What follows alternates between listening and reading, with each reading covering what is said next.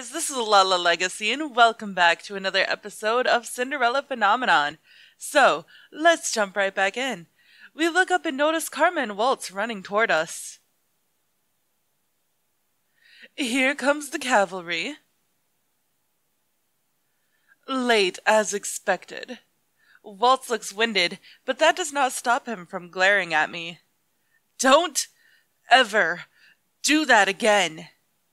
And what is happening here, You two look awfully suspicious hiding out in an alleyway.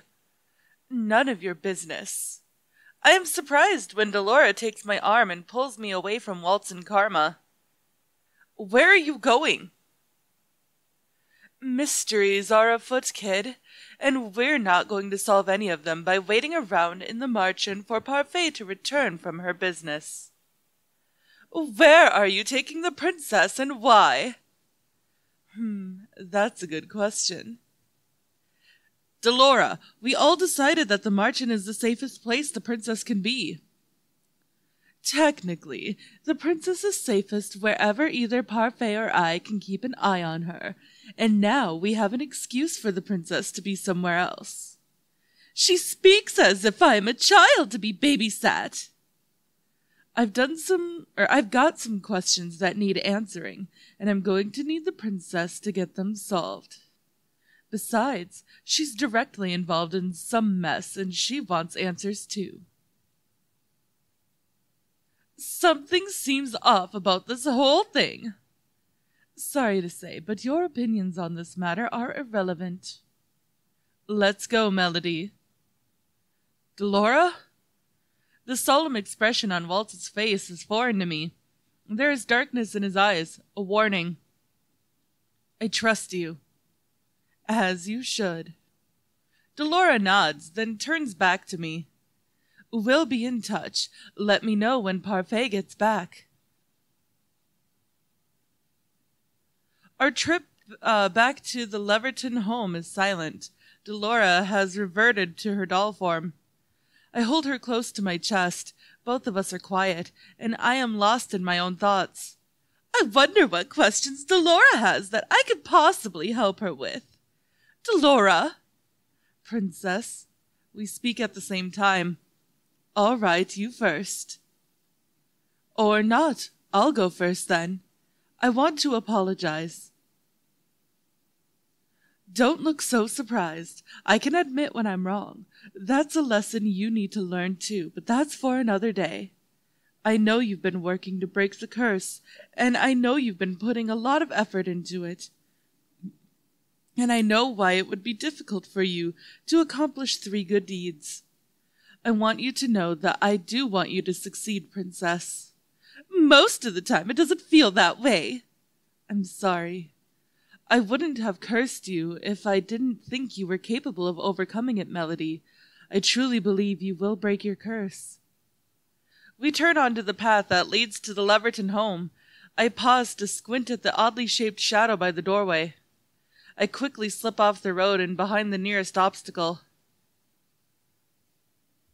It's dark. What is that? Delora has not seen what I have. She keeps talking. More to the point, you must break your curse. It's vital that you do as soon as possible.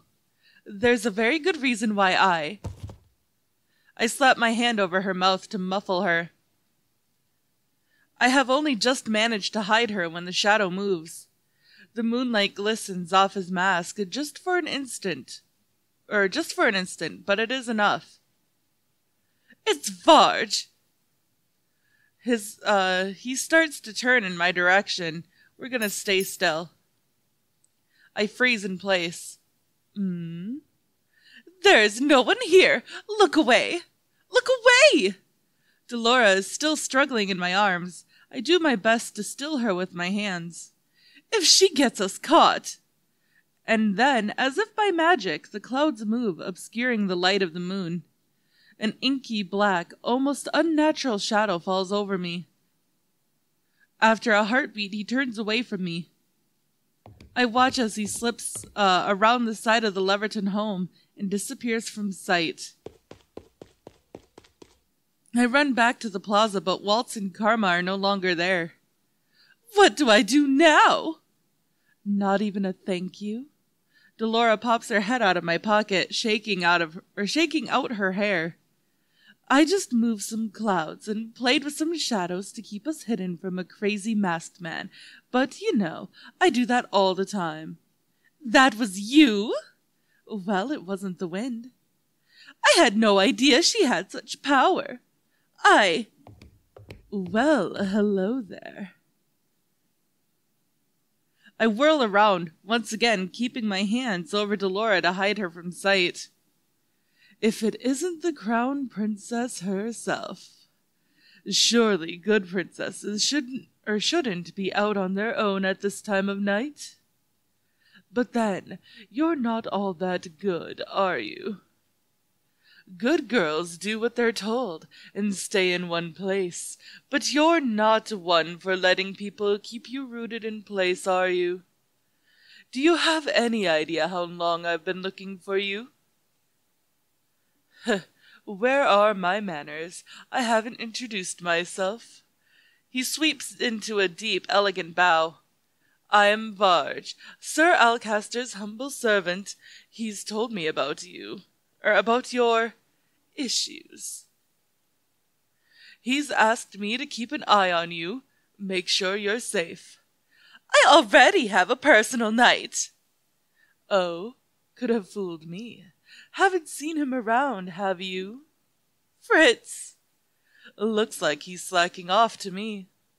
Fritz is not slacking off, he's just under the influence of an extremely potent sleeping potion and unable to wake up, all so we could sneak out. This is all my fault. A crown princess shouldn't have to make up excuses for her knight, don't you think? Sounds like he's pretty incapable. Varg approaches and holds out his arm. I'll escort you back. I stare at his arm, but do not take it. Varg tilts his head to the side. I cannot read his expression through his mask. Don't you trust me, princess? No. What were you expecting? Wasn't expecting you, to be honest. I thought princesses were meant to be shy and sweet all the time. You know, like a Melanie. I am not a Melanie. So I'm learning.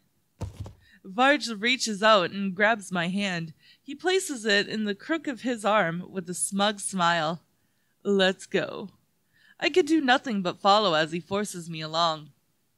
I do not appreciate being dragged. And I don't like waiting around for something that's not going to happen. This is for your own safety, princess.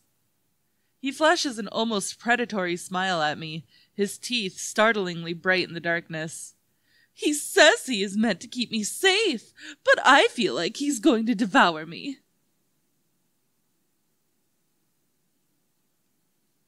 I am still shaking when I return to my room in the Leverton home. I have already heard Varg leave the house, but I am not convinced the lock on the front door will keep him out.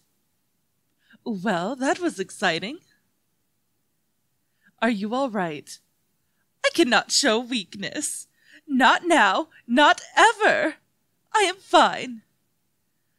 I never knew there was a back door to this place. Pretty convenient for sneaking past your guard dog, isn't it?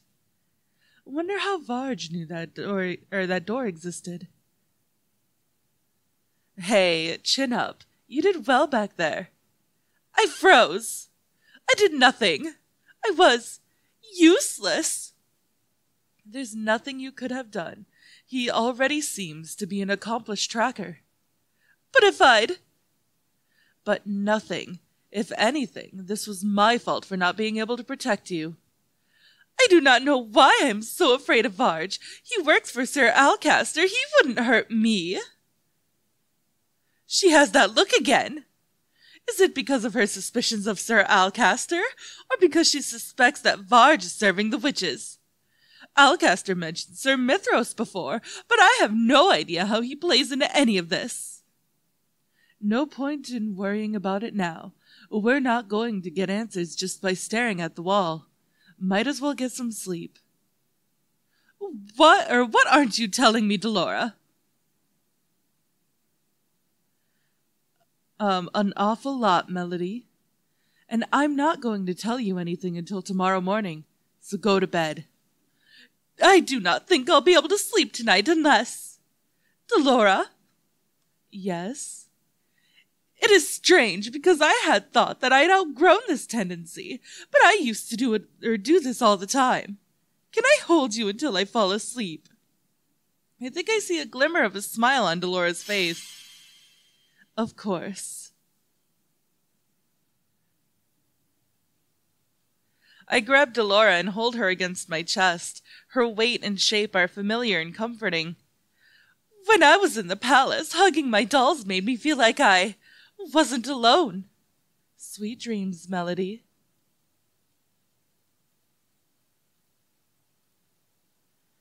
My queen. That voice! It's familiar. Fate and the traitors approach. The tenebrarum grows weak. Mother?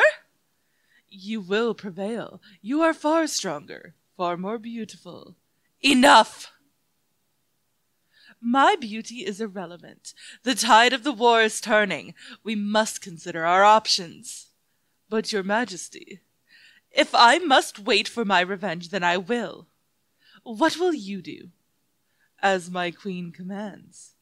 My faithful student, you will be rewarded for your loyalty, and the traitor will be damned for his betrayal. Believe in me. Believe in us. We will be victorious. The humans and the traitors will pay.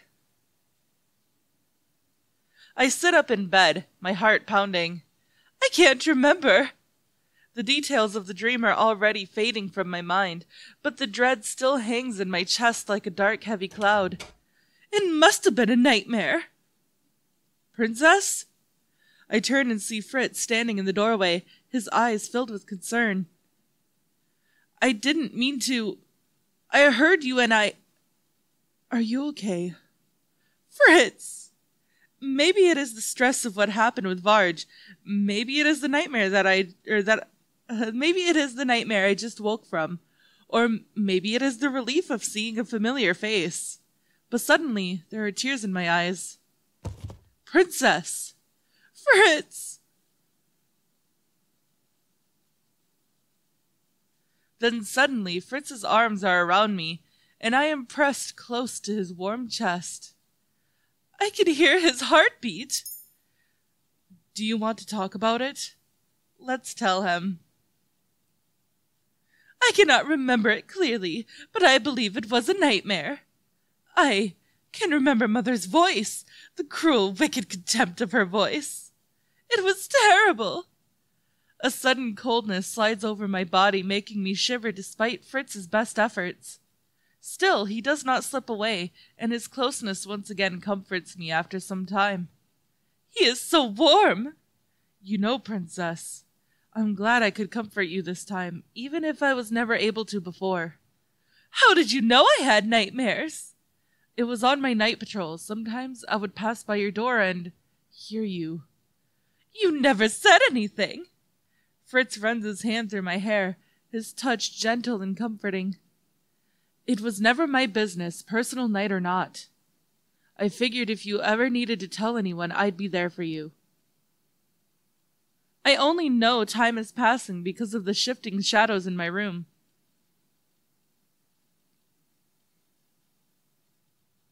And too soon the room brightens with the dawn of a new day. I feel safe.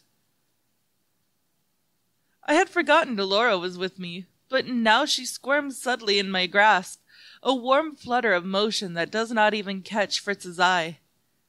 When Fritz moves away, I quickly hide Delora behind me.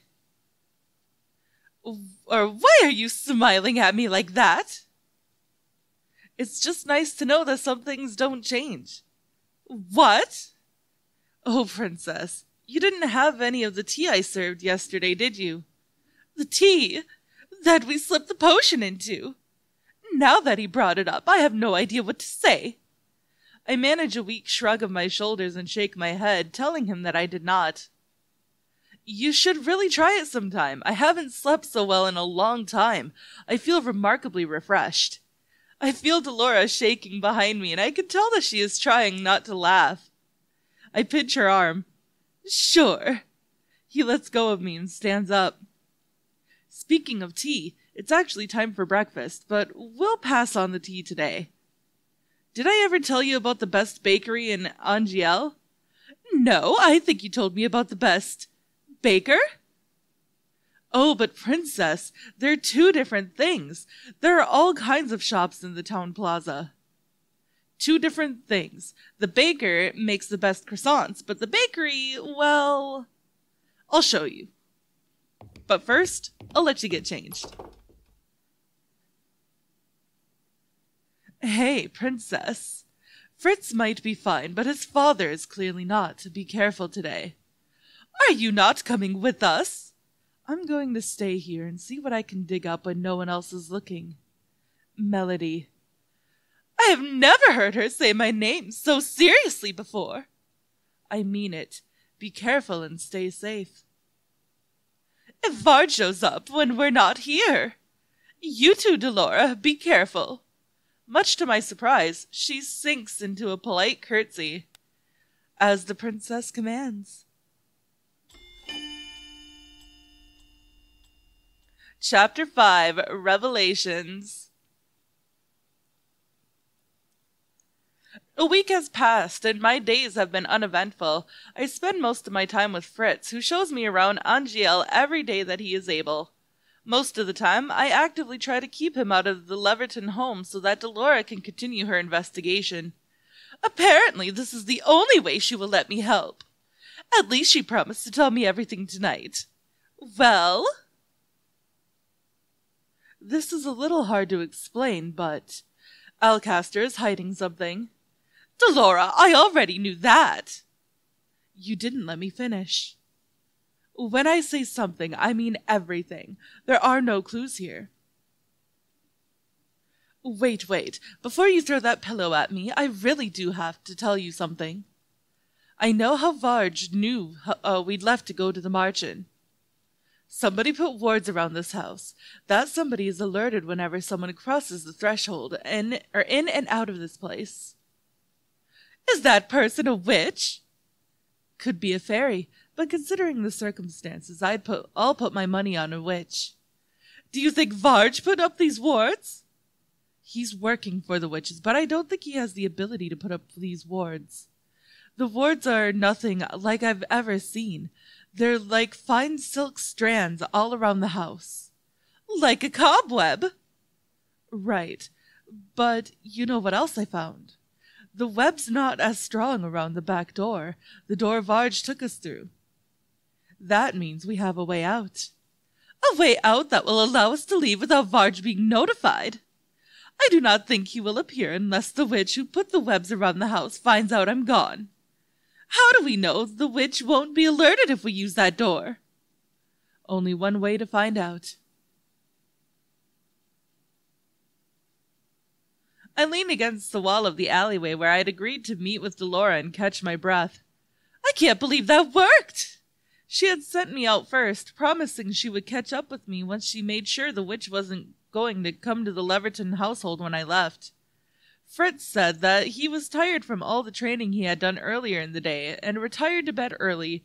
That worked out in our favor and made it easier for us to leave the home. She is taking longer than I thought she would. Has she been found out? I step away from the wall when I hear footsteps. Delora? What have I told you about wandering off? Suddenly, Varg is standing before me with a snide smile on his face.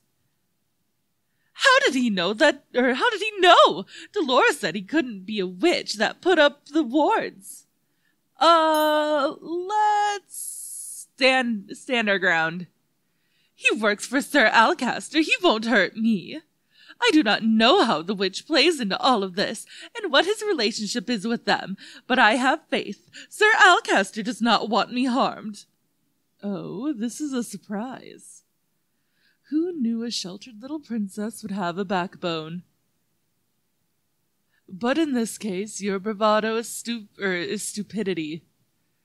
Varg takes another step forward. Though we are not touching, I can feel the suffocation of his presence.